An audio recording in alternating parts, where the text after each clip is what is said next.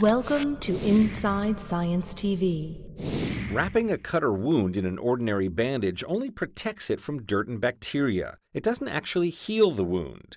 Now, biomedical engineers have developed a bandage-like material that helps wounds heal faster by stimulating the growth of new blood vessels. It can be used for any type of tissue, so you can put the bandage anywhere and it will cause, new blood vessels to grow.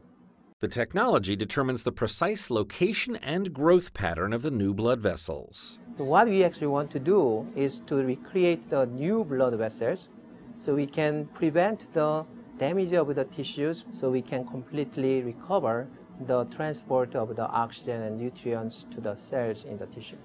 A 3D printer creates the bandage out of a jello-like material. A laser then cuts a pattern in the bandage where researchers implant live cells containing growth factor chemicals that help blood vessels grow. The bandage was tested in chicken embryos, and new healthy blood vessels grew according to the pattern within 7 days. And then we expect that this function can really improve the treatment of the wound or any other tissue regeneration which requires new blood vessels. Future applications of the technology could help heart patients by directing new blood vessels to grow around blocked arteries.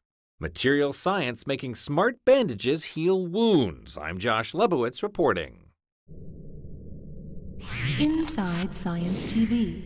If you enjoyed this edition, follow us on the web and social media.